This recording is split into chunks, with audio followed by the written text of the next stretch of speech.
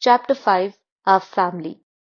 We'll learn types of family, working together in a family. No one of us live alone. We all live in a family. Parents and their children together make up a family.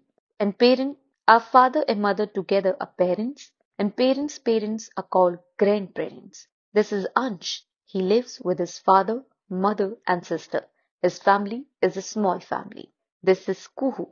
She lives with her father, mother, and three brothers. Her family is a big family. This is Akshat.